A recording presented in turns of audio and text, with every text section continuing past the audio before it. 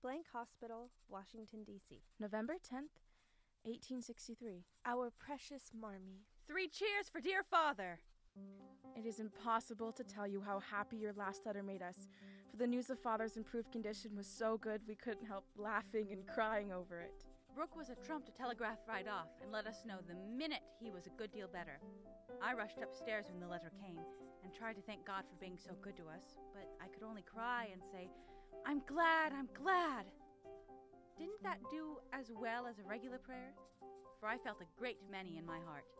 Mr. Brooks' daily reports bring us much comfort, and Meg reads them aloud to us at dinner each time we receive them, even though by dinner we've all read it. We have such funny times, and now I can enjoy them, for everyone is so desperately good. It's like living in a nest of turtle doves. You'd laugh to see Meg head the table and try to be motherish. The children are regular angels, and I'm Joe, and never shall be anything else. We are all well. I do my lessons always and never corroborate the girls. Meg says I mean contradict. So I put in both words, and you can take the properest. The girls are all as good as gold. Joe helps me with the sewing and insists on doing all sorts of hard jobs. Beth is as regular about her tasks as a clock and never forgets what you told her. Amy minds me nicely and tries very hard to learn what anyone will teach her. She does her own hair, and I am teaching her to make buttonholes and mend her stockings. Mr. Lawrence watches over us like a motherly old hen, as Joe says, and Laurie is very kind and neighborly. He and Joe keep us merry, for we get pretty blue sometimes and feel like orphans with you so far away. Hannah is a perfect saint. She does not scold at all, and always calls Meg Miss Margaret now. We are all well and busy, but we long day and night to have you back. I send heaps of love to Papa. Give him my lovingest hug that ever was, and kiss yourself 12 times for me. Oh, do come home soon to your loving little women.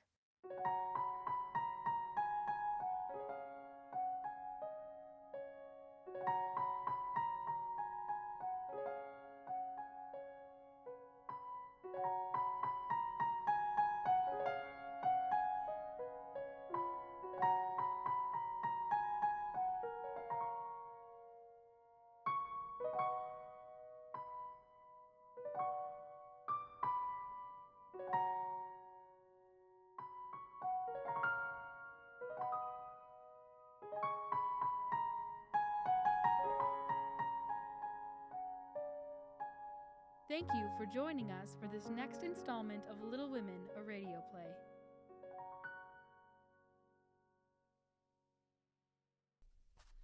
Joe! Are you up here? Joe! Josephine! What do you want? There you are. I should have known you'd be holed up in here writing. Right, which is very difficult to do while people are talking, hence why I come up here. Oh, come now. You don't have time even for me? Not now, Teddy. Not even if I have a secret to share? I knew that would get your attention. What kind of secret? I know where Meg's glove is. Is that all? It's quite enough for the present, as you'll agree when I tell you where it is. Tell then. John Brooke has it. How do you know? Saw it. Where? Pocket. All this time? Yes. Isn't that romantic? No, it's horrid. Don't you like it? Of course I don't. It's ridiculous. It won't be allowed. My patience. What would Meg say? Joe? Will you come with me to run errands and visit the Hummels? Not now, Beth. I've already had enough distractions. Go ask Meg. But Meg says she is too tired and... Not now, Beth. All right. I thought you'd be pleased. At the idea of anybody coming to take Meg away, no thank you. I wish you hadn't told me. There's no harm in... Brooke is a good man, and it's not a crime to fall in love. You'll feel better about it when someone comes to take you away. I'd like to see anyone try it. So should I. I don't think secrets agree with me. Perhaps you should go share them with someone else. You can't tell her, Joe. It would ruin everything. I won't say anything. But I'd like to be left alone now, please. All right. All right. And no more romantic secrets. I make no promises. Ugh!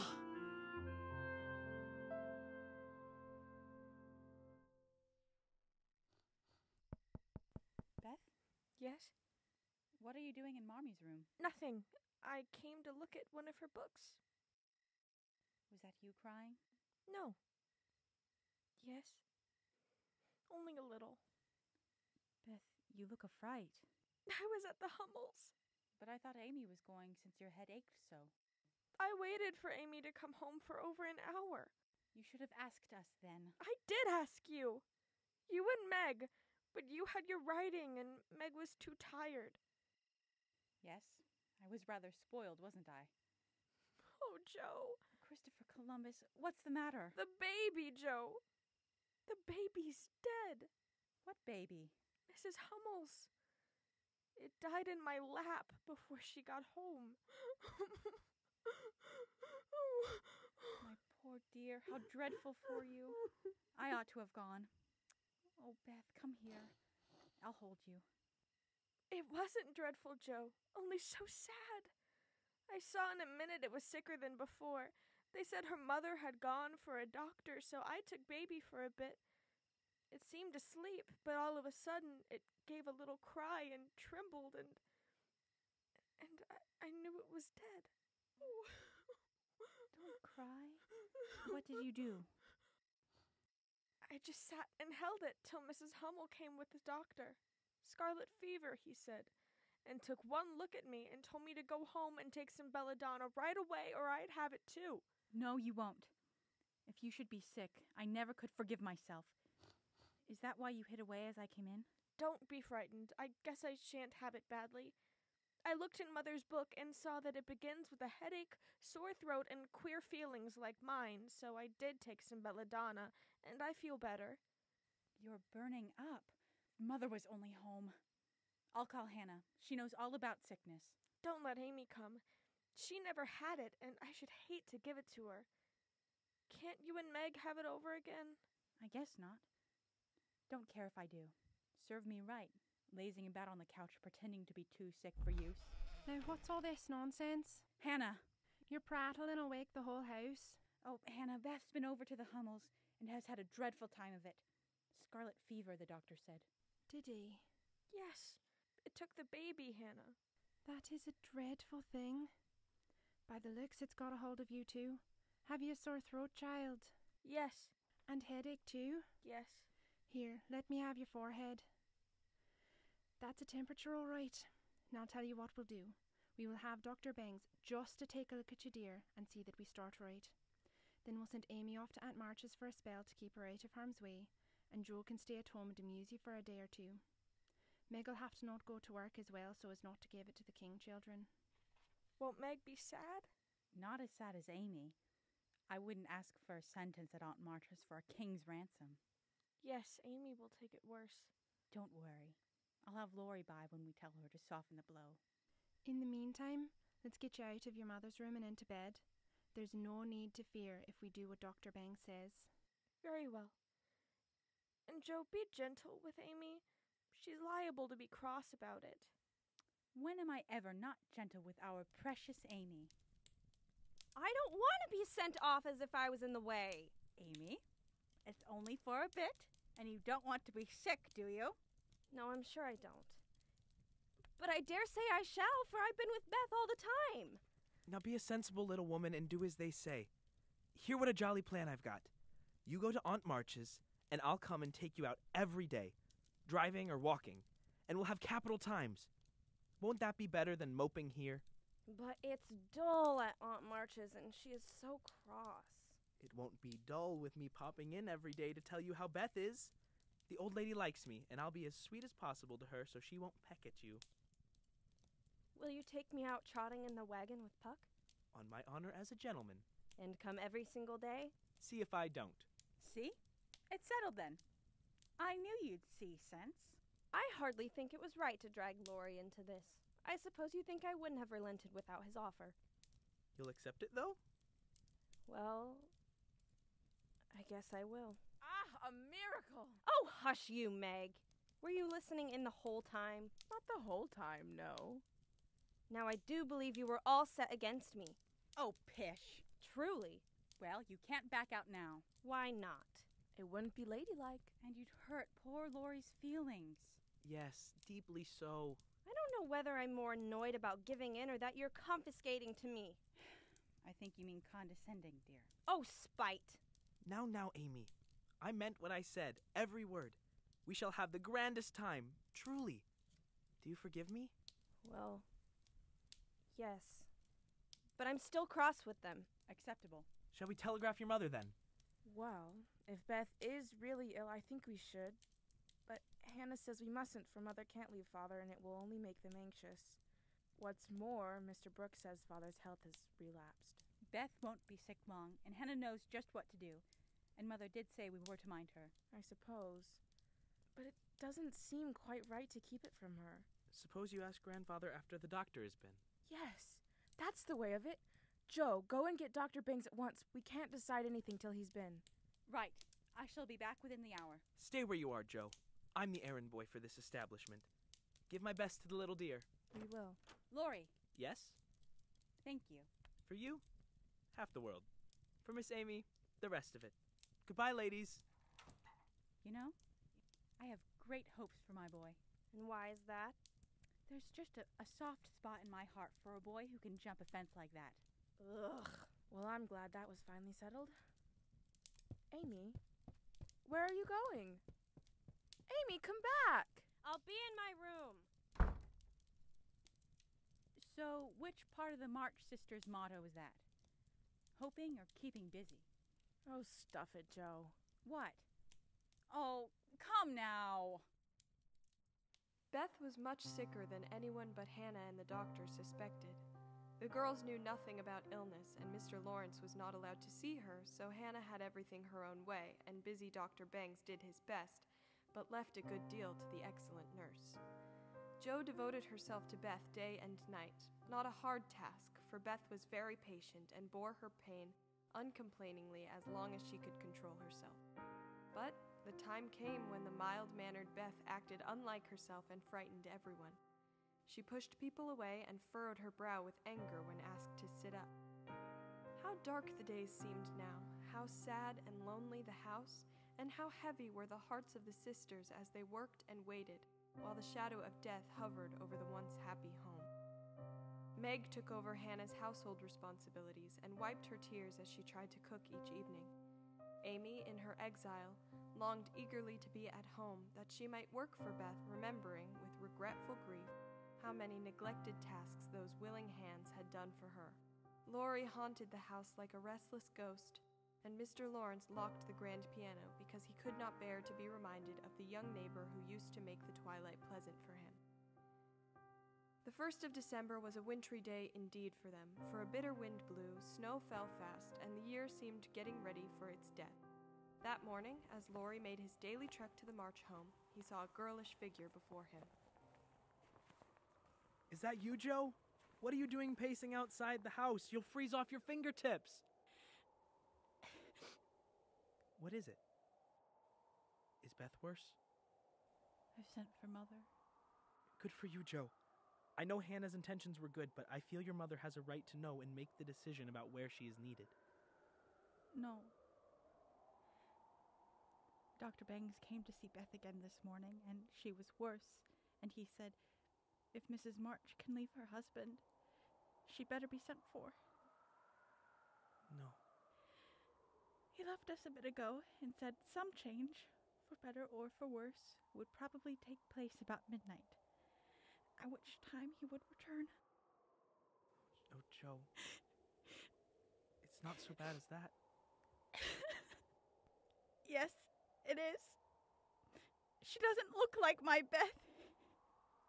She doesn't know us. She doesn't even talk about the flocks of doves outside her window, or hold her precious doll.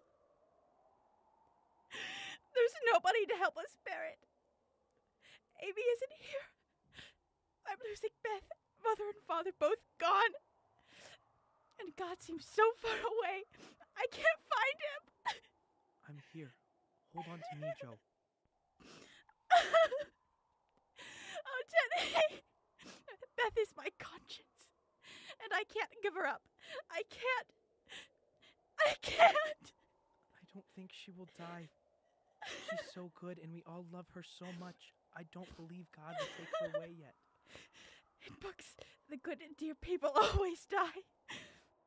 Don't talk that way. Soon your mother will be here, and then everything will be all right. When was the last time you slept? I sometimes nod off when she is one of her deep sleeps, but it isn't long before the fever causes these fits. She tries to play songs on the coverlet and sings these hymns with a throat so swollen that it starts her coughing, and a kind of angry desperation for air overtakes her. Then she calls for Marmee. I try to soothe her, but she pushes me away like a stranger and looks at me with these wild eyes, and I must watch helplessly. It frightens me so that when I do try to sleep, all I see are those eyes. It sounds as if you're in need of some medicine. Is that wine? Grandfather sent it for Beth, but I think you should have the first sips. I don't suppose you have wine glasses with you? What would Marmee say? Your mother said she sees nothing wrong in the medicinal purposes of alcohol. Just drink it from the bottle. Is that the kind of trouble you get into in Europe? Just take it. We drink to the health of Beth. Health to my Beth. You are a good doctor, Laurie, and such a comfortable friend. How can I ever pay you? I'll send my bill by and by. And tonight I'll give you something that'll warm your heart better than barrels of wine. What is it? Your family must forgive my interference. I telegraphed your mother yesterday, and Brooke answered and said she'd come at once. What? She'll be here tonight. Laurie! Aren't you glad I did? Oh, Mother, I'm so glad! Oh, Laurie, I could kiss you! Oh, please forget I said that. I didn't mean to, but you were such a dear to go and do it in spite of Hannah. I don't mind. Tell me all about it, and don't give me wine again. It makes me act so. Why, you see, I got fidgety, and so did Grandpa.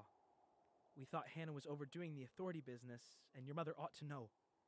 She'd never forgive us if Beth... Well, if anything happened, you know. Your mother will come on the late train tonight at 2 a.m. I shall go for her, and you've got only to bottle up your rapture and keep Beth well until then. Laurie, you're an angel. How shall I ever thank you? You could offer to kiss me again. I quite liked it. No, thank you.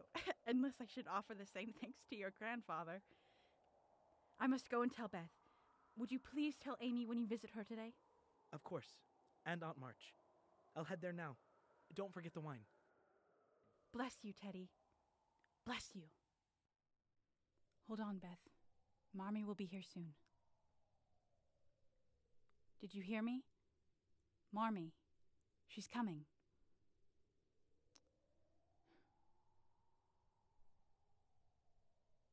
Laurie brought you a note sent from Amy this afternoon. She must be having an awful time at Aunt March's because today she asked the maid to help her write a will. To Meg, her art supplies. To you, all of her dolls, books, and clothes. To me, her bronze inkstand for which she blames me for losing the cap. Oh, and she left each of us a lock of her curls. It all started, Laurie said, because Aunt March pointed out a turquoise ring and said Amy would have it after she died. Seeing it as a very proper and mature thing to do, she's listed all of her belongings. Seems unlikely for young Amy, of all people, to...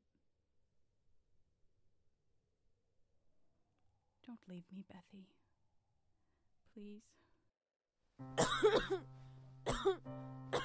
Hannah! Bring more water! She's having another fit! Marmee? Marmee? Marmee! Joe, where is Marmee? Joe, I need her, please. Marmee, come here.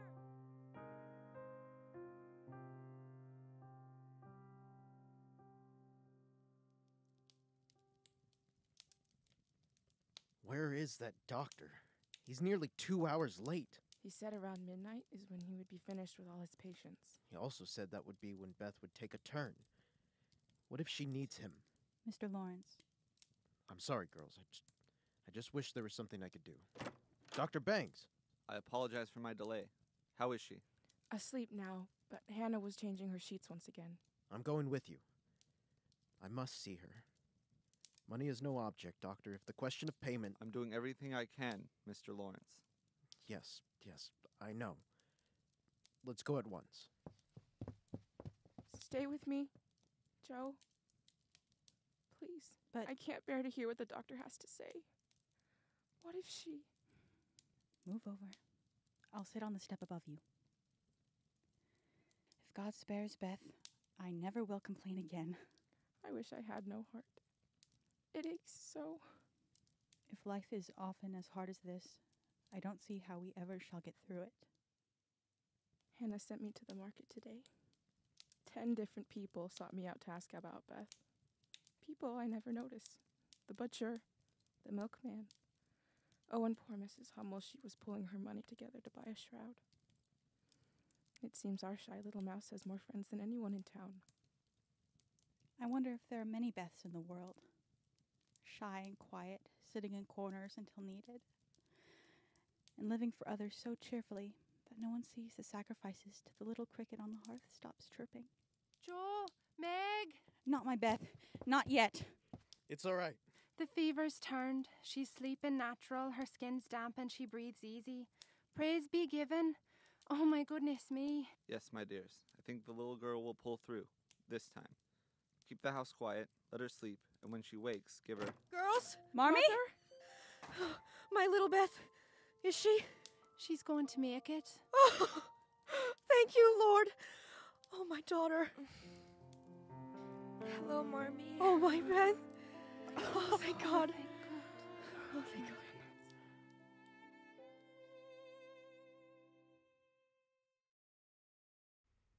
I don't think I have any words in which to tell the meeting of the mother and daughters. Such hours are beautiful to live, but very hard to describe, so I will leave it to the imagination, merely saying that the house was full of genuine happiness. Beth continued to improve. Mr. Brooke reported that Mr. March's small relapse had appeared to be over, and, a few days later, Laurie retrieved Amy from Aunt March's. Another happy reunion took place in the March household. Like sunshine after a storm were the peaceful weeks which followed. Beth was soon able to lie on the study sofa all day, amusing herself. Joe took her on daily walks about the house to improve her stiff joints, supporting her delicate sister more than she dared admit to herself. Meg cheerfully blackened and burned her white hands cooking delicate messes for her sisters, and Amy, a more grateful girl since spending time with Aunt March, thought that it was very proper to give away as many of her treasures as she could prevail on her sisters to accept. Several weeks of unusually mild weather fitly ushered in a splendid Christmas day. Hannah felt in her bones that it was going to be an unusually fine day, and she proved herself a true prophetess, for everybody and everything seemed bound to produce a grand success. Why, girls, how kind you are. I've been needing oven mitts for a long time, and these are much nicer than what I've had. Thank you, dears. Merry Christmas, Hannah. We've been planning this gift for months now. It feels glorious not to keep secrets anymore. I almost let it slip that you'd be getting new ones last week. One of the many joys of giving. Oh, I'm so full of happiness I couldn't hold one drop more. Merry Christmas, Laurie, my dear. Merry Christmas, Laurie! Merry Christmas indeed. You're late. Where is your grandfather? Isn't he joining us for dinner? You've already missed the presents. We have one more present for the March family. Merry Christmas, my girls. Father! Hello, my dears. Hello. My love. My darling. Let's get you sitting down, Mr. March. That one. Bringing you up to the porch. You couldn't wait to get back. Oh, I'm so sorry. Getting back up to the porch. Well, Hannah, I for one am most excited to tear into this lovely turkey you've prepared. You surprised us so that my mind was so flustered that it's a miracle I didn't roast the pudding and stuff the turkey with raisins. But first, I wanted to thank you all. To the Lawrences, I thank you for your friendship, generosity, and for loving your neighbors so graciously. My mind was at ease knowing my family was cared for by such kind souls. I don't see how we could help it. A mutually beneficial friendship, I assure you. And we are grateful for your return, so that we may continue to learn more about the Marches. My loyal companion, Mr. John Brooke. I hope this is the first of many celebrations we will share with you. Mrs. March and I have grown very fond of you these many weeks, and I am grateful for your wisdom and steady presence, John. Sir? And finally, I thank God for his provision and all-knowing plan, for keeping my family and bringing us together again. Amen. Just a year ago, you were groaning over the dismal Christmas we expected to have. Do you remember? A rather pleasant year on the whole. I think it's been a pretty hard one. I'm glad it's over, because we've got you back, Father. Rather a rough road for you to travel, my little pilgrims, especially the latter part of it. But you have got on bravely, and I think the burdens are in a fair way to tumble off very soon. How do you know? Did Mother tell you? Not much. Straws show which way the wind blows, and I've made several discoveries today. Oh? Tell us what they are. Meg, I remember a time when this hand was white and smooth, and your first care was to keep it so. It was very pretty then, but to me it is much prettier now. In these little nicks and calluses, I see your character. A burnt offering has been made to vanity. I am proud to shake this hand, and I will be reluctant to give it away someday. Thank you, Papa. I observed that Amy set the table at dinner, ran errands for her mother all the afternoon, and has waited on everyone with patience and good humor. I also observed that she does not fret much or look in the glass. I conclude she has decided to try and mold her character as carefully as she molds her little clay figures.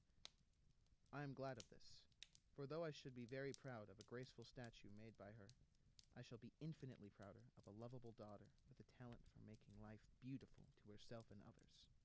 What about Jo? Please say something nice, for she has tried so hard and been so very, very good to me. In spite of the curly crop, I don't see the son Jo whom I left a year ago. I see a young lady who pins her collar straight, laces her boots neatly, and only whistles and talks slang on occasion. Her face is rather thin and pale just now, with watching and anxiety, but I like to look at it. It has grown gentler, and her voice is lower. I rather miss my wild girl, but if I get a strong, helpful, tender-hearted woman in her place, I shall feel quite satisfied. I don't know if the shearing sobered our black sheep, but I do know that in all Washington I couldn't find anything beautiful enough to be bought with the $25 my good girl sent me. Now, Beth. There's so little of her, I'm afraid to say much, for fear she will slip away altogether. Though she is not so shy as she used to be. I've got you safe, my Beth, and I'll keep you so, please, God. Robert. I'm sorry. I'll tell you what I see, Beth. I see a girl becoming a woman. A woman with a sweet, sunshiny presence that takes care of her family and community and never asks for thanks or recognition. Our little mouse has become a dedicated pilgrim that faces her fears with such bravery that would impress the men in arms. Like bees swarming after their queen, mother and daughters hovered around Mr. March in the following weeks, sometimes neglecting everything to look at, wait upon, and listen to their patient, who was in a fair way to be killed by kindness. As he sat propped up in a big chair by Beth's sofa, with the other three close by, and Hannah popping in her head now and then to peek at the dear man, nothing seemed needed to complete their happiness. But something was needed, and the elder ones felt it, though none confessed the fact. Mr. and Mrs. March looked at one another with an anxious expression as their eyes followed Meg. Jo was unsettled by everyone's odd behavior. Meg, for her part, was absent-minded, shy, and silent, started when the bell rang. Amy thought, everyone seemed to be waiting for something and couldn't settle down, which was odd since father was safe at home. And Beth innocently wondered why their neighbors didn't run over as usual. On a late January day, Joe decided to confront Meg about it as they returned home from their day of work. Are you in love? What? Are you? No. Not even with your John Brooke? Don't say my John. It isn't proper or true. Please don't plague me, Joe. I've told you I don't care much about him, and there isn't to be anything said, but we're all to be friendly and go on as before. We can't. Something has been said, and this mischief has spoiled you for me. Ever since Father and Mother asked you to stay downstairs when I went up to bed a few days after Christmas, you haven't been yourself. Oh, Joe. I'll tell you, but you mustn't be angry. Sit here on the fence with me. I don't want Amy and Beth to hear about it. Not yet. Now, speak. Mother and Father took me into Father's study and asked me what my opinion was of Mr. Brooke. I told them of his kindness and of his thoughtful letters, but nothing more. Nothing of your missing glove and your sudden affection for Brown Eyes? Joe! I saw how the two of you wrote letters and most certainly went beyond Mother and Father. Do you want to know or not? All right. Go on. Mother said that John went with her at Mr. Lawrence's request and was so devoted to poor Father that they couldn't help becoming fond of him. He was perfectly open and honorable and told them that he loved me. Oh, Meg. But would earn a comfortable home before he asked me to marry him. He only wanted their permission to work for me and ask if I may love him too. Mother and Father liked him well, but would not consent to me engaging myself so young. Of course not. It would be idiotic. You're only 17. I'm nearly 18 now, Joe. Many girls my age are already promised to someone. Anyway, Father told Mr. Brooke that I must wait until I was 20 to be engaged, but that he may ask me for my love. Well, it's no wonder everyone is so skittish. All the sneaking about. Does Laurie know? I think so, though I doubt that John told him. He must have figured it himself or was told by his grandfather. But I can't say anything until Mr. Brooke speaks, or it would cause more unease. If he did speak, you wouldn't know what to say, but would cry or blush, or let him have his own way, instead of giving him a good, decided no. I'm not so silly and weak as you think. I know just what I should say, for I've planned it all, and I needn't be taken by surprise. Would you mind telling me what you'd say? Oh, I should merely say, quite calmly and decidedly, "Thank you, Mr. Brooke. You are very kind, but I agree with Father that I am too young to enter into any engagement at present, so please say no more and let us be friends as we were." That's stiff and cool enough. I don't believe you'll ever say it, and I know he won't be satisfied if you do. If he does go on like the rejected lovers in books, you'll give in rather than hurt his feelings. Let's go inside then, young ingenue. No, I won't. I shall tell him I've made up my mind and shall walk out of the room with dignity. Is that you, Meg? Come to the parlor. Yes, Mother. Oh. Hello, Miss March. Good grief. Joe, will you join us in my study? Mr. Brooke has something rather personal to discuss with Meg. Certainly. Meg, remember what we discussed? Are you afraid of me, Margaret? How can I be afraid when you've been so kind to Father? I only wish I could thank you for it. You could begin by looking me in the eye again, if it pleases you, as you've done before.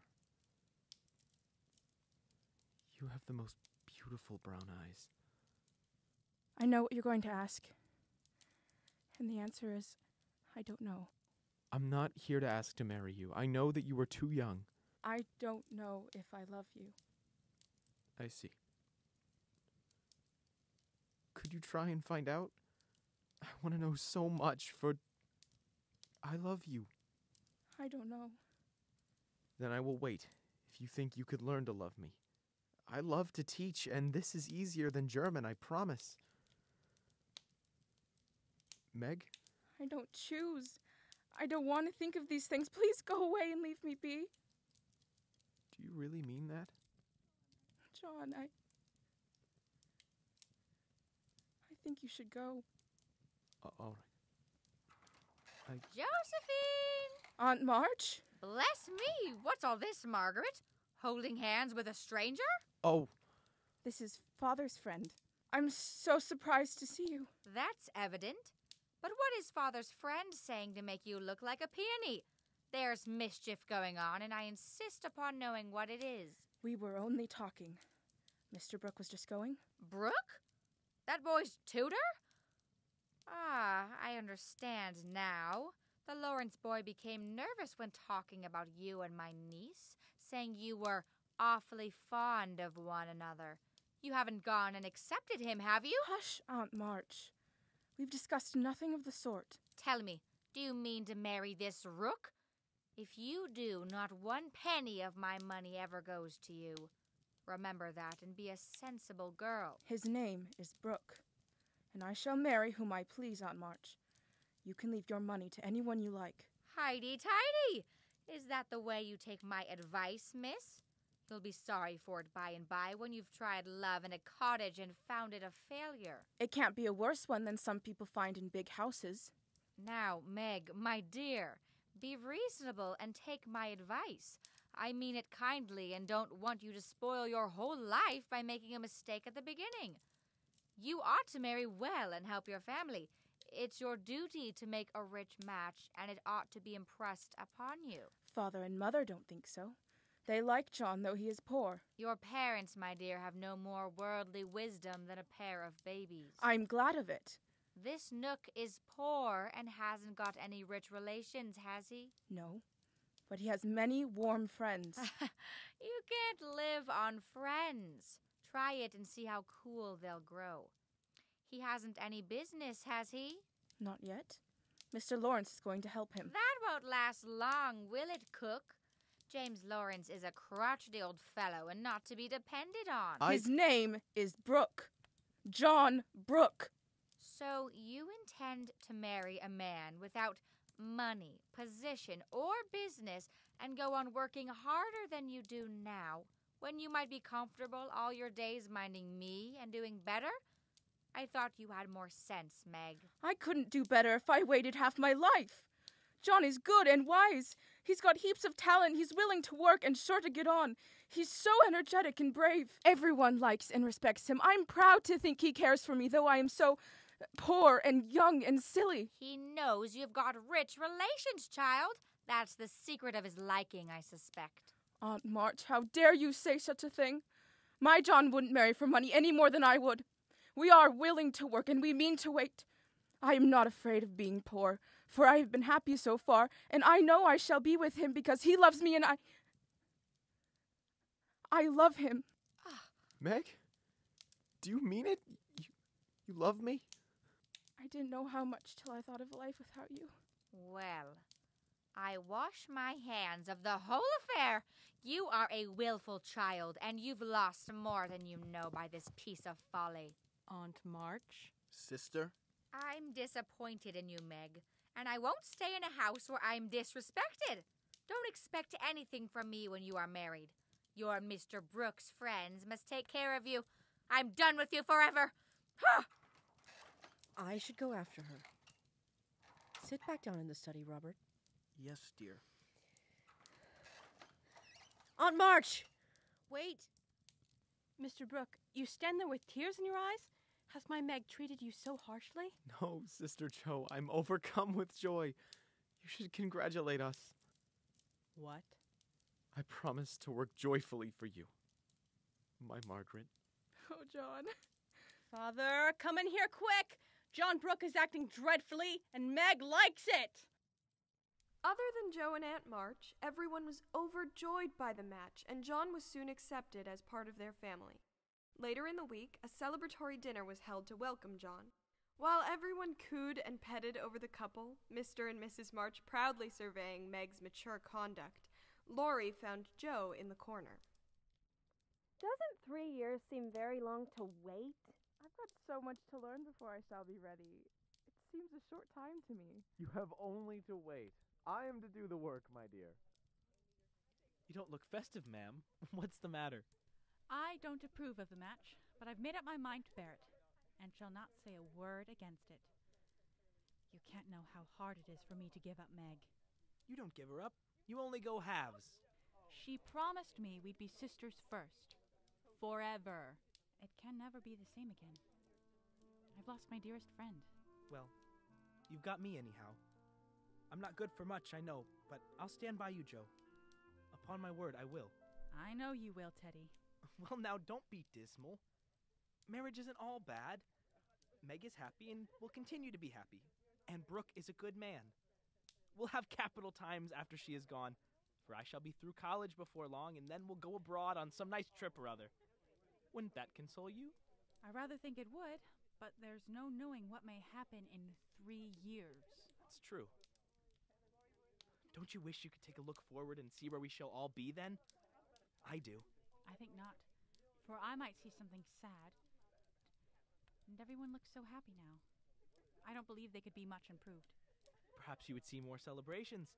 Think of all the future engagements you'll have to celebrate. Don't talk of such things. We don't want any more marrying in this family for years to come.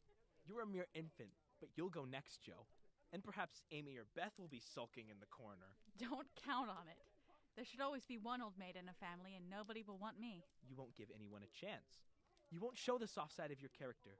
And if a fellow gets a peep at it by accident and can't help showing that he likes it, you get so thorny no one dares touch or look at you. I'm too busy to be worried with nonsense, and I think it's dreadful to break up families so. Now, don't say any more about it. I don't wish to get cross, so let's change the subject. Mark my words, Joe, you'll go next. Now let's stop sulking and join the party. All right. I'm so sorry. Getting back into the porch. As readers of this story, we have the power that Laurie craved to look forward 3 years into the lives of these characters, which is where our story picks up again. The 3 years that have passed have brought changes to the Quiet family.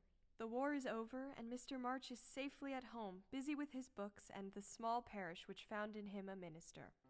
The girls gave their hearts into their mother's keeping, their souls into their father's, and to both parents they gave a love that grew with their growth and bound them tenderly together.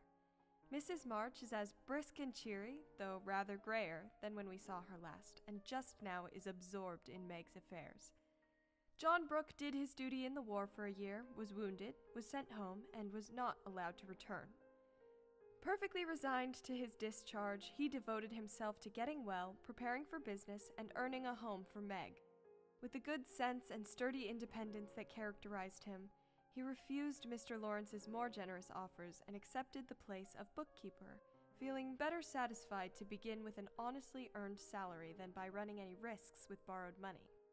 Meg had spent the time in working as well as waiting, growing womanly in character and prettier than ever, for love is a great beautifier.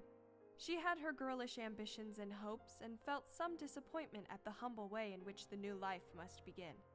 Ned Moffat had just married Sally Gardner, and Meg couldn't help contrasting their fine house and carriage, many gifts, and splendid outfits with her own, and secretly wishing she could have the same.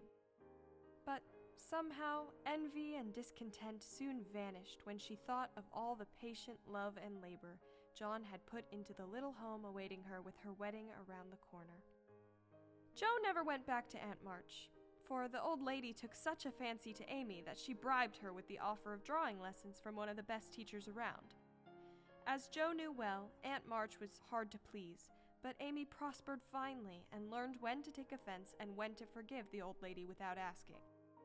Jo, meantime, devoted herself to literature and Beth, who remained delicate long after the fever was a thing of the past.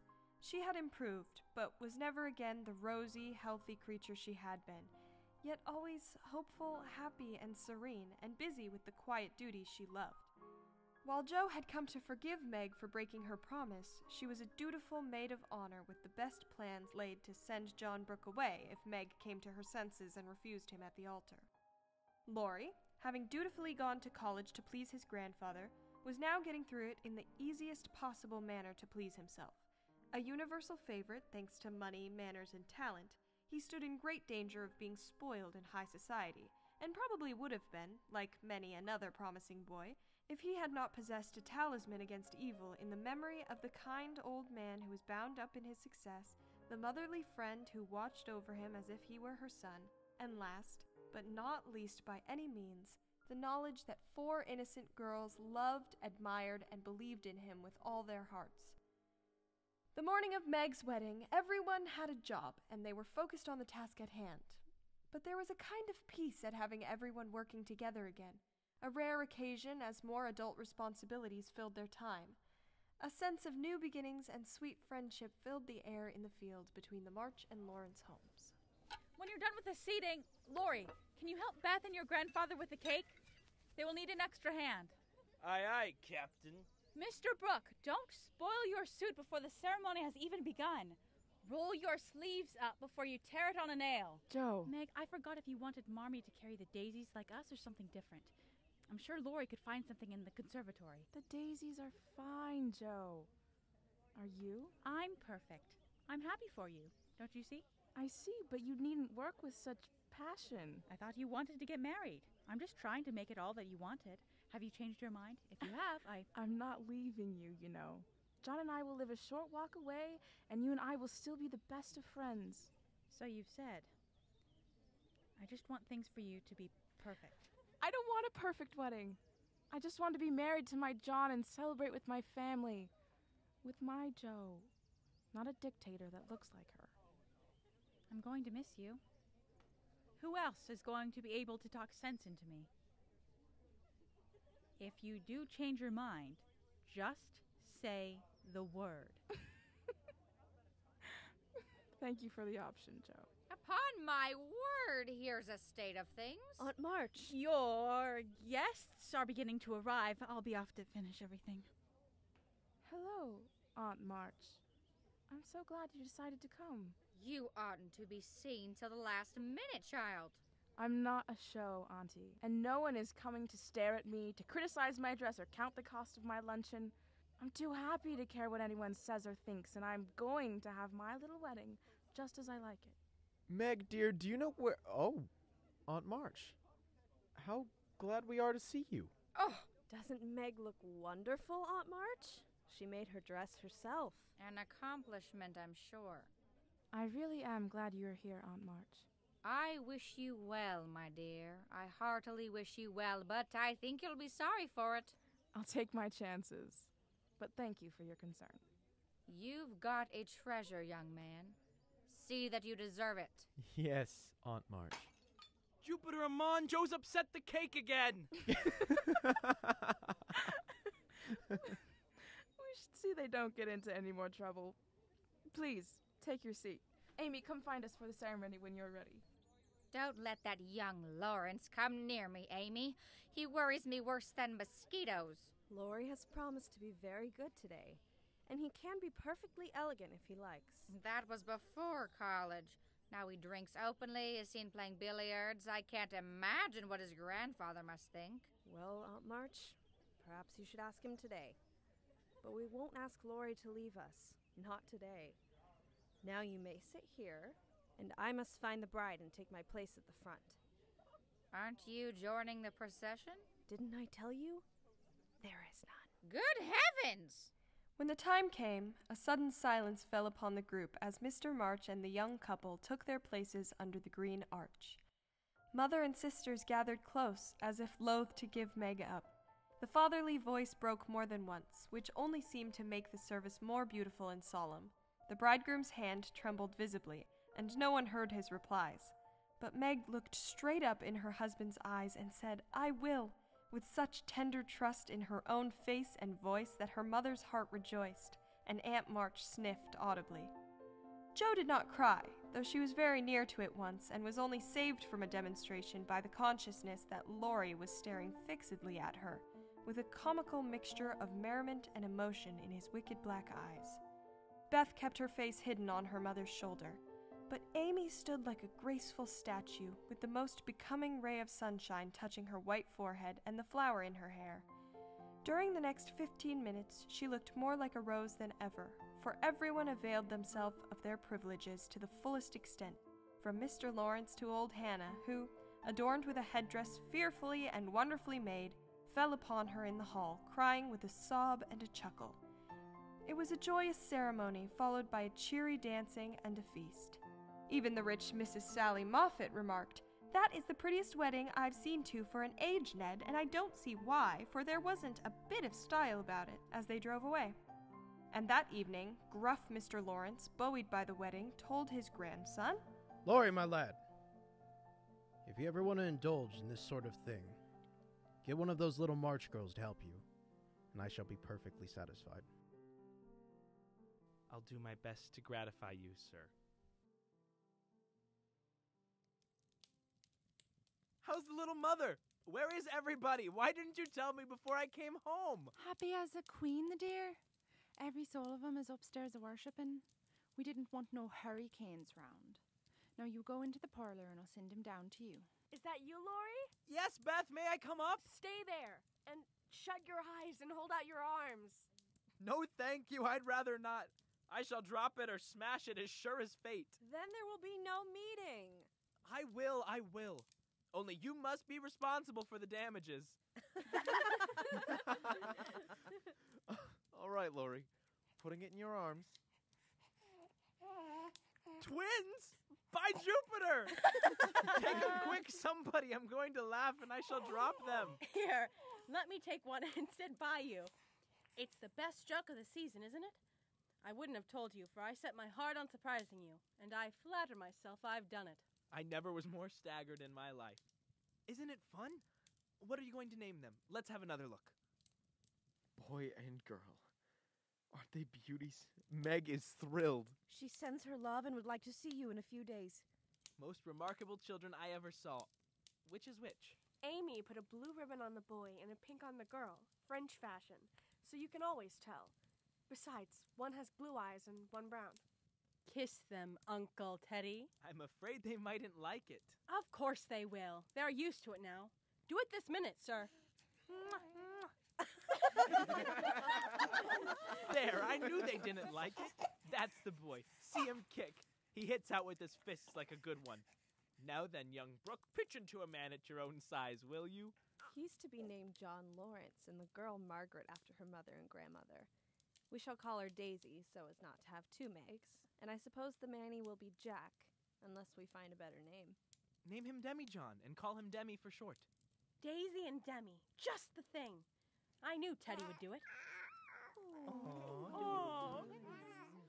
Other than visiting Meg and their precious niece and nephew, the remaining March sisters each kept themselves plenty busy. Beth was learning more and more about how to run a home from Hannah and Marmee, and she found joy in the kitchen and her sewing. Mrs. March was glad to have Beth as a companion, but worried about her daughter when her expression became drawn and distracted. These moments were fleeting, and she would never let on as to why. Beth still was most herself when sitting at her beloved instrument, many times composing tunes she would never play anyone other than Mr. Lawrence. It takes people a long time to learn the difference between talent and genius. Amy was learning this distinction through much tribulation. Mistaking enthusiasm for inspiration, she attempted every branch of art with youthful audacity. For a long time, there was a lull in the mud pie business, and she devoted herself to the finest pen and ink drawing. This was then exchanged for charcoal portraits, then oil painting, and then a mania for sketching nature, which left her with many colds from sitting in the damp grass of the meadows that Hannah forbade it.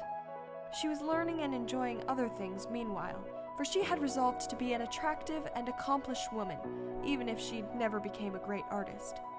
Here she succeeded better, for she was one of those happily created beings who please without effort, make friends everywhere, and take life so gracefully and easily that other souls are tempted to believe that such are born under a lucky star. Every few weeks, Jo would shut herself up in her room and fall into a vortex, as she expressed it, writing away at her novel with all her heart and soul. Till that was finished, she could find no peace. She did not think herself a genius by any means, but when the writing fit came on, she gave herself up to it with entire abandon, and led a blissful life unconscious of want, care, or bad weather. Sleep forsook her eyes, meals went untasted, day and night were all too short to enjoy the happiness which blessed her only at such times. This made the hours worth living, even if they bore no other fruit. Recently, she had taken to publishing thrilling, vapid stories in the papers in town under a pen name.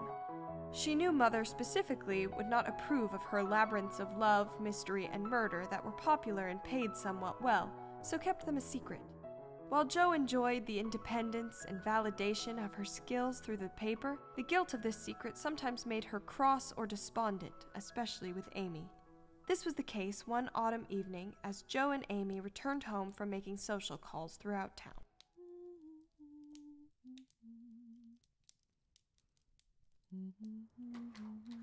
You might treat him civilly, at least. I don't like him. He puts on airs, snubs his sisters, worries his father, and doesn't speak respectfully of his mother. Laurie says he isn't trustworthy, and I don't consider him a desirable acquaintance, so I let him alone. What are the two of you arguing about? Jo has the most abominable manners, Mother. Only when I don't see a reason for putting on airs over people who are unkind or treat us like we're silly things without minds. Jo? I didn't say anything unkind, Marmee. I only acted how I felt and wasn't dishonest over whether I liked someone or not, especially that Mr. Tudor. Women should learn to be agreeable, particularly poor ones, for they have no other way of repaying the kindnesses they receive. If you'd remember that and practice it, you'd be better liked than I am. Oh! You know what I mean. You can make your own social calls instead of ruining mine. But I think girls ought to show when they disapprove of young men. And how can they do it except by their manners? Preaching does not do any good, as I know to my sorrow, since I've had Teddy to manage. But there are many little ways in which I can influence him without a word.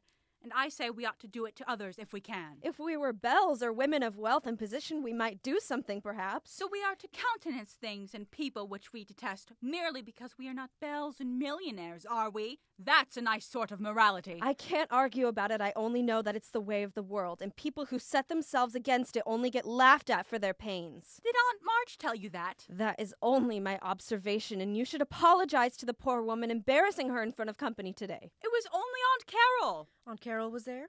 Is she getting along all right? Yes, she is.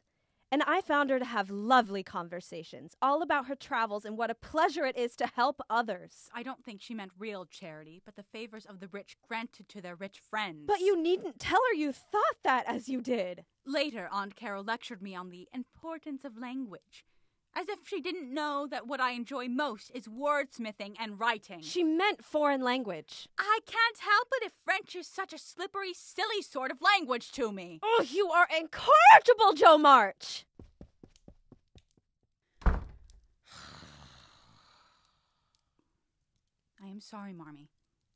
It sounds worse than I thought it was when she lays it all out like that. I just can't stand to allow those who would be so smug about their self-righteousness and... I know, you don't have to say it. Rein in the temper, Jo. All right. I will apologize to Amy for embarrassing her. Thank you, my dear. Before you go upstairs, may I talk to you for a minute? What have I done now? No, nothing like that. I'm anxious about Beth. Why, Mother, she has seemed unusually well since the babies came. It's not her health that troubles me now. It's her spirits. I'm sure there is something on her mind, and I want you to discover what it is. What makes you think so, Mother? She sits alone a good deal and doesn't talk to her father as much as she used to. I found her crying over the babies the other day. When she sings, the songs are always sad ones, and now and then I see a look in her face that I don't understand. This isn't like Beth, and it worries me. Have you asked her about it? I have tried once or twice, but she either evaded my questions or looked so distressed that I stopped. I never force my children's confidence, and I seldom have to wait for long. I think she is growing up, and so begins to dream dreams and have hopes and fears and fidgets, without knowing why or being able to explain them. Why, Mother, Beth's 18, but we don't realize it and treat her like a child, forgetting she's a woman. So she is? Dear heart, how fast you do grow up. Can't be helped, Marmee. So you must resign yourself to all sorts of worries and let your birds hop out of their nest one by one. I promise never to hop very far, if that is any comfort to you. It's a great comfort, Jo. I always feel strong when you're at home now that Meg is gone. Beth is too feeble and Amy too young to depend upon. But when the tug comes, you are always ready. Why, you know I don't mind hard jobs much, and there must be always one scrub in a family. Amy is splendid and fine works, and I'm not. But I feel in my element when all the carpets are to be taken up, or half the family falls sick at once. I'm your man. I leave Beth to your hands, then, for she will open her tender little heart to her Jo sooner than to anyone else. Be very kind, and don't let her think anyone watches or talks about her. If she would only get quite strong and cheerful again, I shouldn't have a wish in the world. Happy woman, I've got heaps of wishes. My dear, what are they? I'll settle Bethy's troubles, and then I'll tell you mine. They are not very wearing, so they'll keep.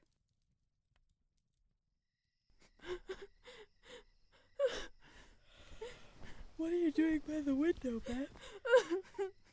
Beth? Are you crying? What is it?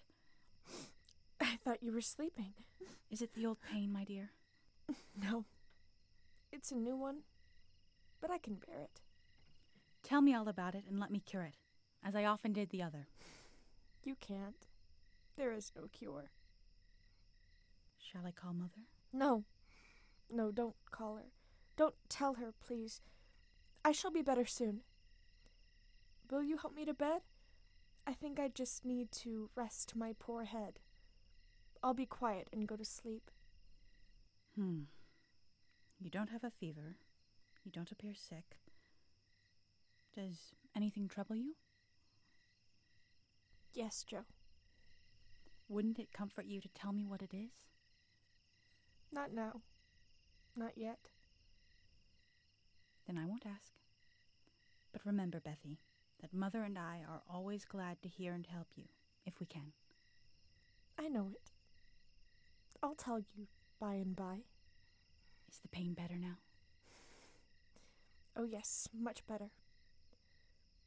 Will you lay here with me? You are so comfortable, Joe. Go to sleep, dear. I'll stay with you. As Joe pondered Beth's condition and kept her pain a secret, as promised, another blow came. Mr. and Mrs. March read the letter in front of Joe and Beth carefully. It informed them that Aunt Carol and Aunt March wished to go abroad and wanted one of the girls to accompany them. Amy? Oh, Father, she's too young. It's my turn first. I've wanted it so long. It would do me so much good and be so altogether splendid. I must go. I'm afraid it's impossible, Joe. Aunt says Amy, decidedly, and it is not for us to dictate when she offers such a favor. It's always so. Amy has all the fun and I have all the work. It isn't fair. It isn't fair. I'm afraid it's partly your own fault, dear. When Aunt spoke to me the other day, she regretted your blunt manners and too independent spirit. And here she writes, as if quoting something you had said, I planned at first to ask Jo, but as favors burden her and she hates French, I think I won't venture to invite her. Amy is more docile, will make a good companion to Aunt Carol and myself, and will receive gratefully any help the trip may give her. Oh, my tongue. My abominable tongue. Why can't I learn to keep it quiet? I wish you could have gone. But there is no hope of it this time. So try to bear it cheerfully, and don't sadden Amy's pleasure by reproaches or regrets. Your mother is upstairs telling her about it now. I'll take a leaf out of her book and try not to only seem glad, but to be so, and not grudge her 1 minute of happiness. But it won't be easy, for it is a dreadful disappointment. Joe, dear, I'm very selfish, but I couldn't spare you. And I'm glad you're not going quite yet. Thank you, Beth. Have you heard? Have you? I'm going to Europe! We've heard! Congratulations, Amy. It sounds like such fun. Isn't a mere pleasure trip to me, girls. It will decide my career, for if I have any genius, I shall find it out in Rome and will do something to prove it. Suppose you haven't? Then I shall come home and teach drawing for my living. No, you won't. You hate hard work, and you'll marry some rich man and come home to sit in the lap of luxury all your days. Joe. Your predictions sometimes come to pass, but I don't believe that one will. I'm sure I wish it would, for if I can't be an artist myself, I should like to be able to help those who are.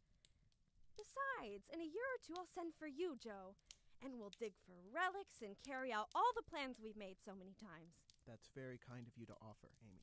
Thank you. I'll remind you of your promise when that joyful day comes, if it ever does. There was not much time for preparation, and the house was in a ferment till Amy was off.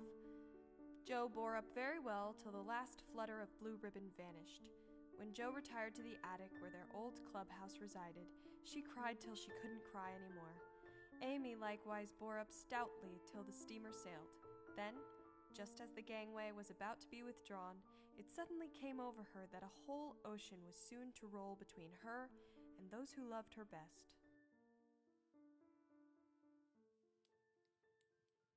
Marmee, could I speak to you? What is it, Joe? You asked me the other day what my wishes were. I'll tell you one of them. I want to go away somewhere this winter for a change. Why, Joe? I want something new. I feel restless and anxious to be seeing, doing, and learning more than I am.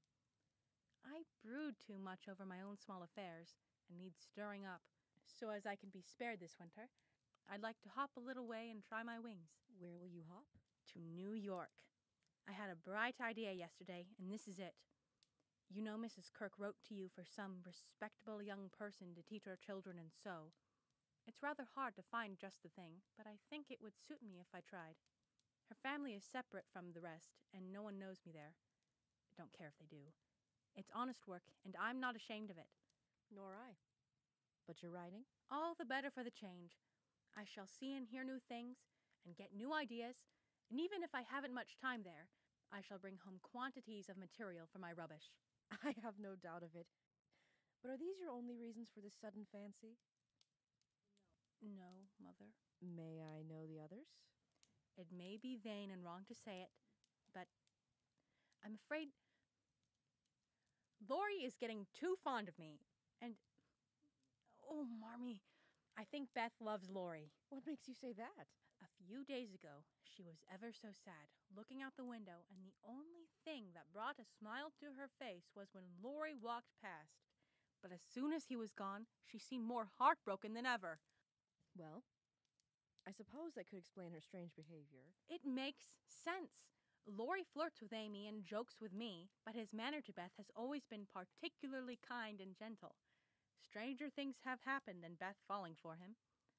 She will make quite an angel of him, and he will make life delightfully easy and pleasant for the dear, if they only love each other. I don't see how he can help it, and I do believe he would if the rest of us were out of the way. Then you don't care for him in the way it is evident he begins to care for you? Mercy, no. I love the dear boy, as I always have, and am immensely proud of him. But as for anything more, it's out of the question. I'm glad of that, Joe. Why, please? Because, dear, I don't think you are suited to one another. As friends, you are very happy, and your frequent quarrels soon blow over, but I fear you would both rebel if you were mated for life. You are too much alike and too fond of freedom, not to mention your hot tempers and strong wills. To get on happily together, marriage needs infinite patience and forbearance as well as love. That's just the feeling I had, though I couldn't express it. I'm glad you think he is only beginning to care for me. It would trouble me sadly to make him unhappy, for I couldn't fall in love with the dear old fellow merely out of gratitude, could I? You are sure of his feeling for you? He hasn't said anything, but he looks a great deal. And if I should be in the way of my dear's happiness, I know that I can't play matchmaker, Marmee, and maybe I am wrong, but I think I had better go away before Laurie's feelings come to anything. I agree with you, and if it can be managed, you shall go. How Mrs. Moffat would wonder at your want of management. Joe, mothers may differ in their management, but the hope is the same in all. The desire to see their children happy. Meg is so, and I am content with her success. You I leave to enjoy your liberty till you tire of it, for only then will you find that there is something sweeter. Amy is my chief care now, but her good sense will help her. For Beth, I indulge no hopes, except that she may be well. By the way, she seems brighter this last day or two. Beyond your suspicions, have you spoken to her? Yes, she owned she had a trouble and promised to tell me by and by. I said no more. I trust you to make these decisions, Joe, especially if you feel it will help you, Laurie, and maybe Beth. But I will miss you greatly. Beth must think I'm going to please myself, as I am, for I can't talk about Laurie to her. But she can pet and comfort him after I'm gone, and so cure him of this romantic notion.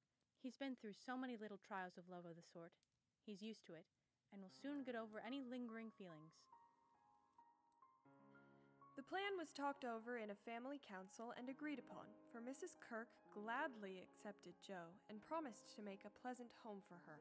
The teaching would render her independent, and such leisure as she got might be made profitable by writing. Jo liked the prospect and was eager to be gone, for the home nest was growing too narrow for her restless nature and adventurous spirit. When all was settled, with fear and trembling she told Laurie, but to her surprise he took it very quietly. Jo was very relieved that one of his virtuous moods should come on just then, and made her preparations with a lightened heart, for Beth seemed more cheerful and hoped she was doing the best for all.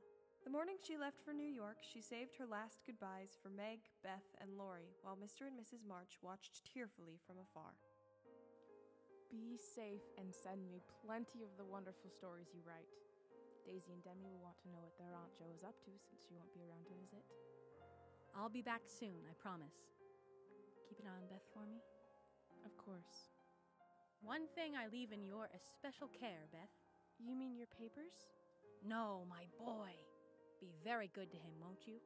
Of course I will, but I can't fill your place. And he'll miss you sadly. It won't hurt him. So remember, I leave him in your charge to plague, to pet, and keep in order. I'll do my best, for your sake. Write me often and don't suffer alone. Goodbye, my Bethy. I'll be back in just a few months' time. Your trunk is all loaded. Make sure you lift with your knees at the train station. I believe you packed an entire library. Be good, Laurie. My eye is on you, Jo March. So mind what you do, or I'll come and bring you home. Little Women, a radio play, will be continued in the next installment. Please visit www.littlewomenradioplay.com for more information. Little Women, a radio play, was written by Morgan McCall and Michael Carey, based on the novel by Louisa May Alcott. Our production was directed by Jessica Rumrell. Our lead audio engineer was Daniela Brown, with assistance from Joshua Taylor, David Lowen, and Alexis Nomorosa. Our stage manager was Alexis Nomorosa, and our assistant stage manager was Kaylee Wilson. Our assistant director was Autumn Ford, with music composed and engineered by Ryan Ardelt. The part of Jo March was played by Hallie Unruh, Meg March by Isabella Stevenson, Beth March by Evelyn Clark, and Amy March by Lauren Robertson. The part of Theodore Lawrence was played by Christian Shepard. Mrs. March, or Marmee, was played by Abby Yee, and Mr. March by Nick Phillips. Hannah Brown was played by Kaya Von Beck, Mr. Lawrence by Dalton Smith, and Aunt March by Gloria Hartung. John Brooke was played by David Lowen, and Professor Friedrich Baer was played by Eric Evans. The part of Fred Vaughn was played by Jackson Swain, Kate Vaughn by Rebecca Gaddam, Annie Moffat by Gretchen Carpenter, Belle Moffat by Jessica Mangles, Clara Moffat by Leslie Apolinar, Ned Moffat by Connor Anderson, Mrs. Moffat by Eden Rutledge, Mr. Moffat by David Lowen, Mr. Lincoln by Hasiel Rodriguez, and Dr. Bangs by A.J. Flores. Our narrator was played by Anna Metis. A special thank you to the GCU Recording Lab, Christopher and Sarah Rumrell for lending your beautiful baby's voice, Candace Stewart, Morgan McCall, Michael Carey, and the College of Arts and Media. Thank you for joining us for Little Women, a radio play.